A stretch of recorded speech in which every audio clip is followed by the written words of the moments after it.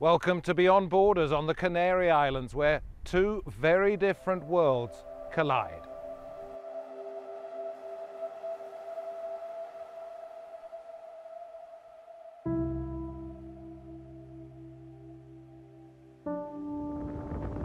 Because of the pandemic, the world has experienced transformation in the workplace. Part of the population is very against migration. I sit down in the boat. I started to give up, crying. I said, okay, if I die here, that's the way God directed. They are trying to escape from a war in their own country. Who are the parasites? Less history tell, not the judge, I prefer.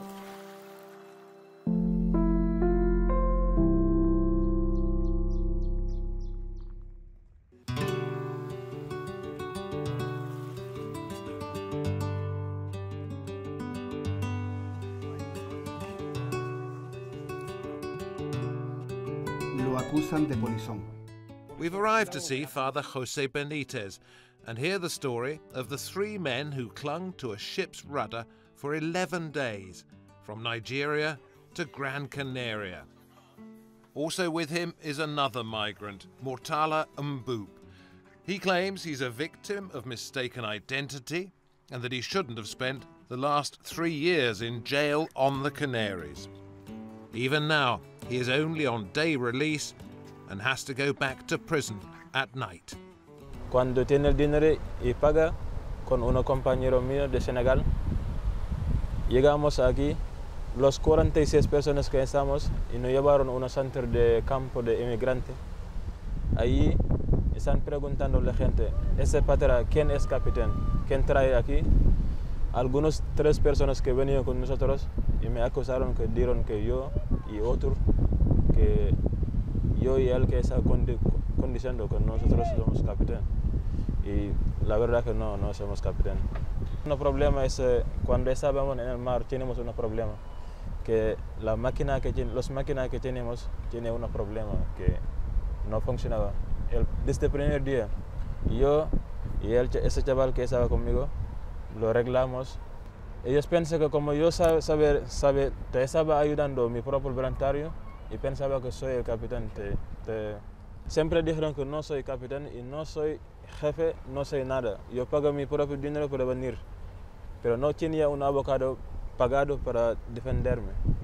Y como también no hablaba el idioma, no hablaba francés ni español, solo hablaba un idioma, entonces no podría defenderme bien.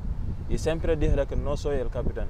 Y eso no es suficiente, tiene que traer una prueba que no tengo mucho futuro aquí, pero tengo un sueño que quería cumplir. Venía aquí a España por algo, no solo venía aquí porque aquí es Europa, no. Tenía un objetivo aquí y también voy a seguir con eso. Jailed as a migrant boat captain, some have called him a people smuggler. He'll be released on license soon, and with the help of his friend the priest, will apply to stay. We will return to Father Benitez and his work with other migrants soon, but first to the north of the country, away from the capital's streets.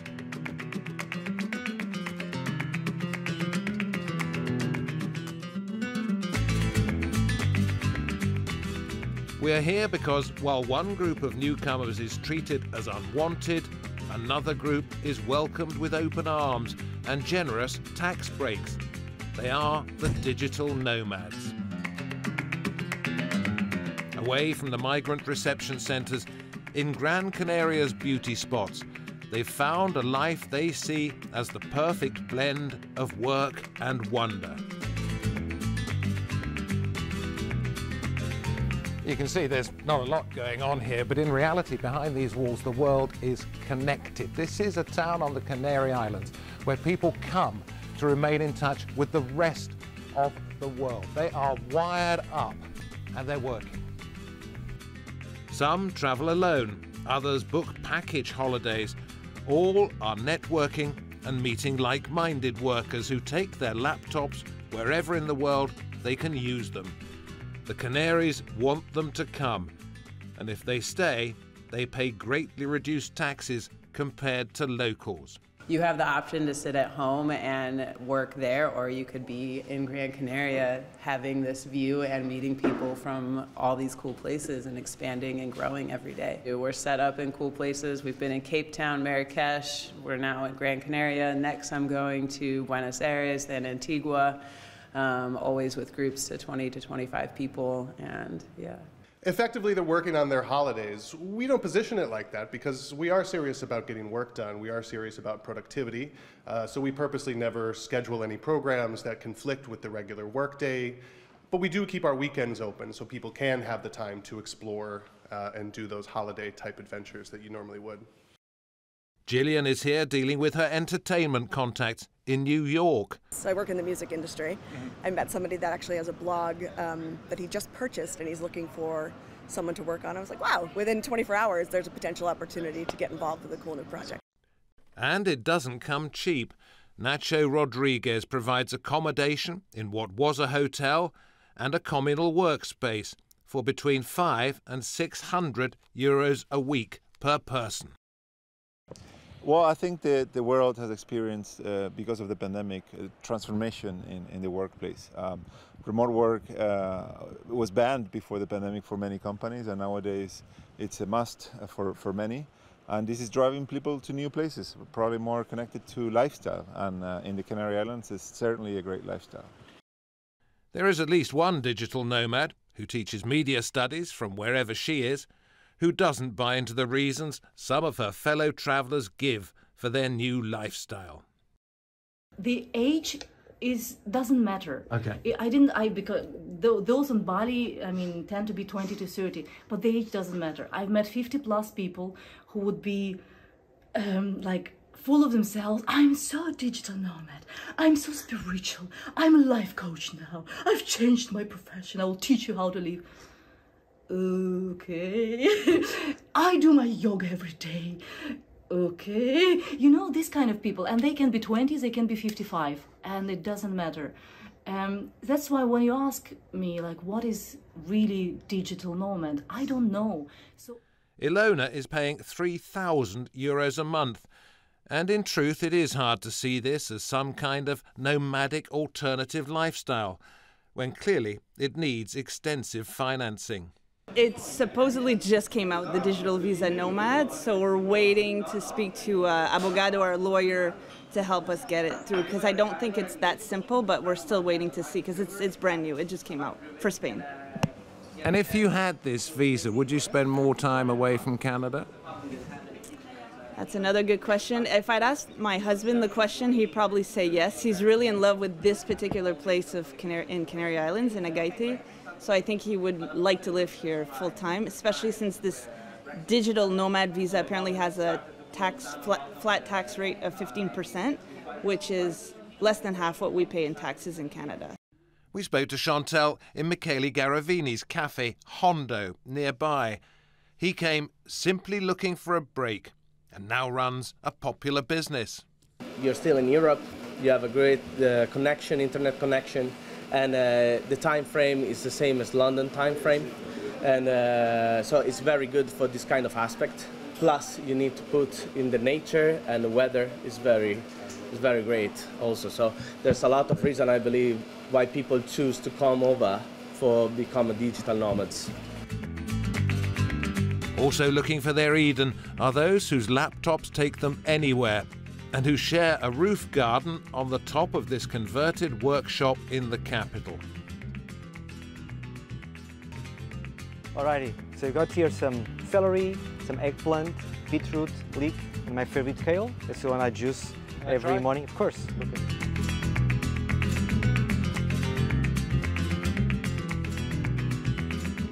For €5 a day, in a downstairs workspace, they get the power, in both senses of the word, to travel the world. These digital nomad visas, what difference will they make? Especially for non-Europeans, they make it in a way that you can stay more than 3 months. That's a big difference. Most of these visas are more focused on outside the European Union. And once those people come in, if it's easier for them with the visas to stay and stay and stay, is that going to change the nature of the islands very much? I think it's unavoidable, because if you are attracting people and if you give them conditions to stay longer, it will eventually change, of course. It has changed before. There are a lot of retirees coming here in the past and still are, so it's the same, but a different wave, I would say.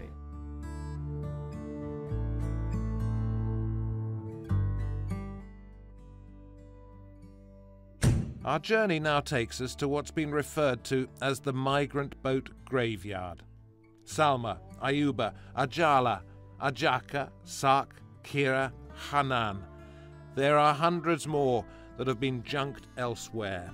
Most have motivational messages on their hulls about hope, strength, luck, and danger. Old oilskins, probably leggings. I don't know who they'd have been given to. And as we come through here, oh gosh, look, what do you start to see?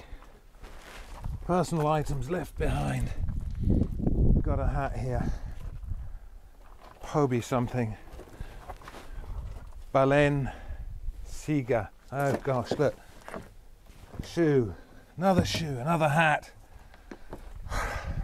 It's impossible. We just don't know who came on this boat, whether they all made it or whether in fact some of them lost their lives. But this is not seaworthy, not in the slightest.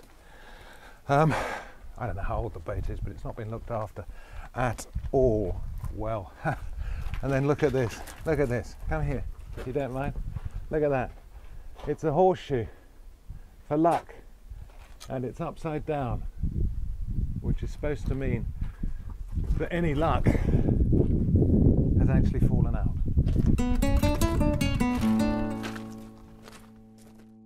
His boat isn't here, but Suleiman Jallo remembers his journey well.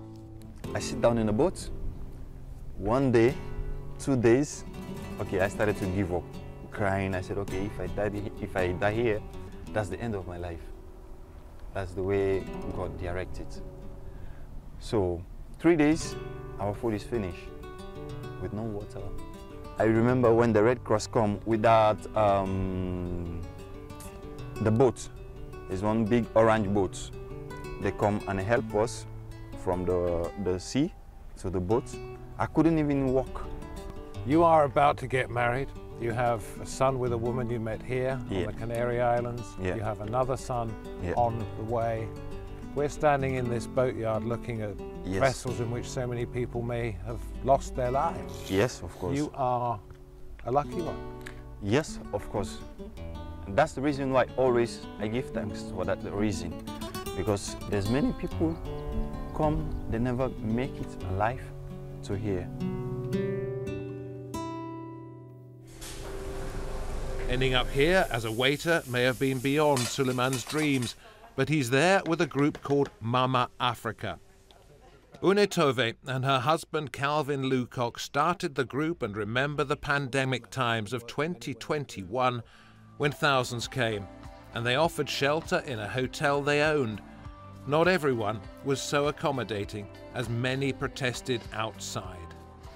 Okay, we need to have a system when people arriving in those, because it was a lot of people arriving.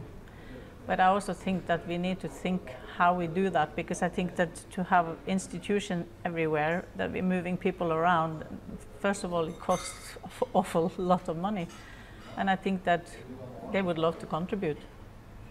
So what is being done wrongly? I can't point any fingers, and I don't want to point any fingers at anything, but I think that we need to look at everybody as human beings.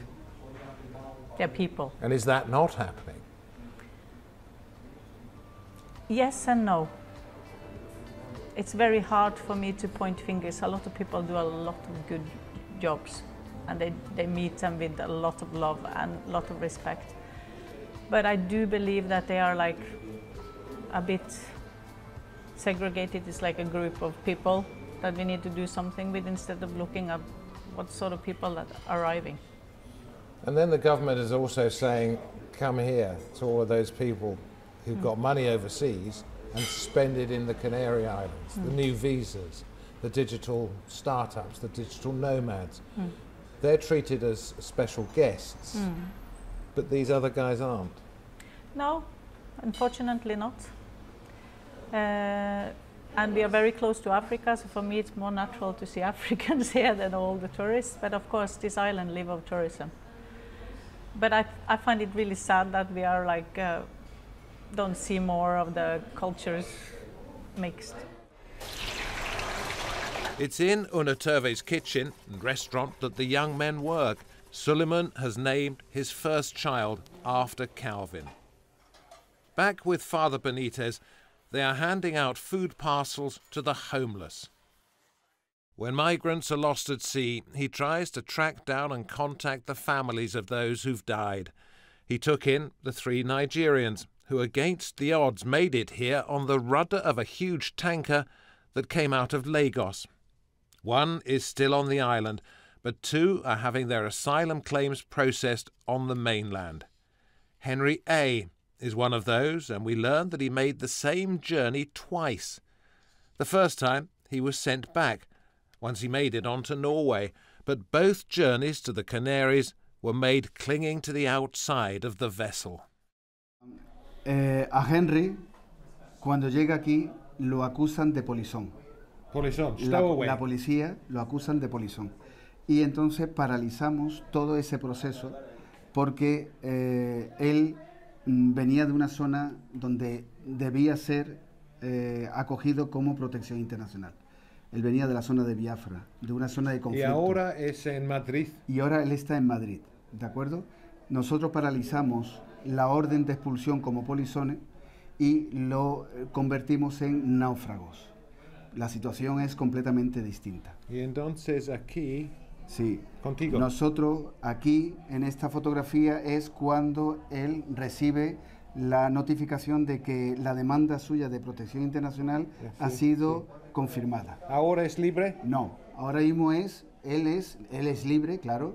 Él es demandante de protección internacional y ahora lleva todo su procedimiento pues en curso. Es un milagro. Es un milagro, sí. Es un milagro. Es decir, porque él tenía que haber sido devuelto a su país en la misma naviera donde llegó. Y nosotros conseguimos paralizar eso. ¿10 días? Estuvo 11 días en el buque. 11 días y gracias a Dios que el buque no estaba cargado y que el mar estuvo bien. Porque si hubiera estado abarcado no lo hubieran contado. Que muchos familiares se ponen en contacto conmigo para buscar a sus familiares. Y ese es el gran dolor que sentimos los que trabajamos en el tema de la migración.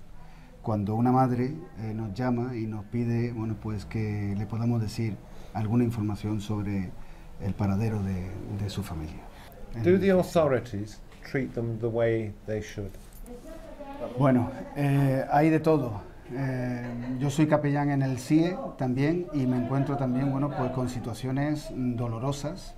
Porque un chico que ha llegado aquí, que no ha cometido ningún delito y son tratados como delincuentes, como si hubieran cometido un delito, pues te das cuenta de cómo nuestra justicia, la justicia europea, está más del lado de poner trabas, dificultades, penas, que en el tema humanitario. Las autoridades, la política, la ciudadanía, hay de todo.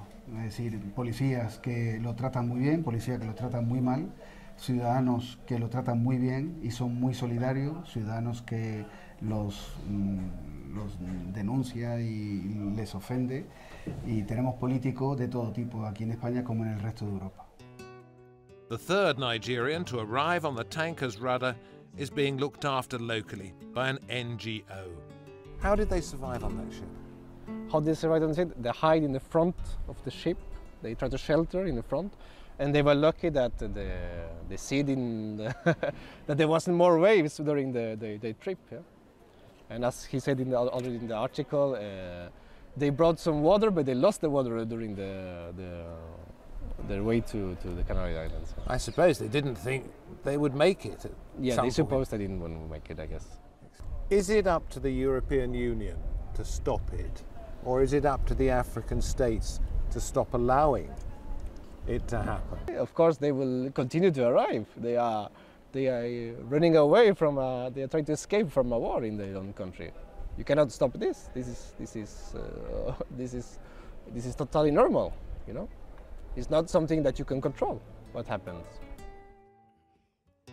Two sides then of the migrant coin, those made welcome and those who find not only the journey difficult, but the passage to acceptance too. And it is all being studied for a doctoral thesis by a student from Ivory Coast. Take a look at this, because this is all about international relations. It's about how the migrants came here en masse at the start of the pandemic.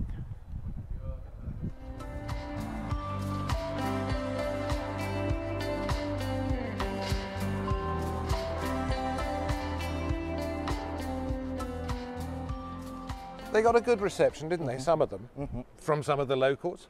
They got a terrible, do sit down, terrible reception from others. What does that say about the way the world is divided about migrants? Well, I think it's like most of in Europe now, sometimes they are welcoming migrants, and other part of the population is very against migration, especially the illegal ones. So does that depend upon the example set by the government? If a government says to its people, we don't want them here, is that what is reflected in the population? And if it says, yeah, come on in, it's fine. I guess so, because I think the narrative used to describe especially African and Middle Eastern migration is like an invasion. In the local graveyard, there is a corner for those who didn't even get to spend any time ashore. I'm shown around by Teodoro Bondiali, who's in charge of the Federation of African Associations in the islands. 3 graves here for young African children, one of whom drowned when she was dropped in the sea after being picked up by a local rescue vessel. En el caso de esta, de las muñecas, su mamá, cuando llegaban a tierra, sí, aquí en Canarias, se les cayó al agua. Al bajar del cayuco, se le cayó la niña al agua y trataron de reanimarla, le llevaron al hospital y murió en el hospital. Era una bebé de 3 años así. Solo 3 años. 3 años, sí. Esta llegó muy mal. Trataron de reanimarla y no pudieron y murió en Arguineguín. Sí. So they've made the most difficult crossing, and then there is that unfortunate accident. Esta es la más antigua. La más nueva es aquella y esta es la que más nos impactó, porque era una niña maliense, muy bonita, y que la mamá estaba muy afectada. Traían 2 niños, una de 11 años y otra de 3 años. Y la de 3 años es la que murió. La de 11 años se salvó. They are buried here now. Does anybody come to care for their graves? Nosotros, de vez en cuando vienen ustedes, aprovechamos para enseñarles el drama de las migraciones. Sí, pero no familia. La familia está en Francia. Yeah? O en Solo Londres. Extranjeros. How many people have had to be buried here and are forgotten? Es que ya se han olvidado desde que salen de África. El olvido es anterior a la muerte, porque son personas olvidadas y solamente las familias les recuerdan. Por eso decimos que en África, en la zona de Atlántica, hay mucha gente que están en duelo. Y estamos intentando comunicar a las familias qué ha pasado con su familiar. ¿Sabe usted el nombre de esa niña? Alina me parece que Alina. Es una bebé viene en el periódico. Alina, ¿y eso? ¿Sabe usted el nombre? No, ahora mismo no me acuerdo, pero yo lo puedo localizar y te lo mando. Hay 1, 2, 3, 4, 5, posible 6 aquí, niñas, niños. No, 3. 3. Que yo recuerde 3. Esta seguro. Había otra aquí, que es la más antigua. ¿Eso es Aliana? Alian, sí. ¿Los otros 2? Son dos niñas también, pero que no me acuerdo de los nombres ahora. The numbers are rising. In 2022, almost 10,000 arrived here by boat. That's up 27% on the year before. It's claimed that as many as 1,000 died on the crossing from Africa. Here rests the little baby Sarah in his memory and all those children who lost their lives on board the wooden boats. The question that probably isn't on the minds of those who holiday here and those who come here to work is how to stop such a waste of life.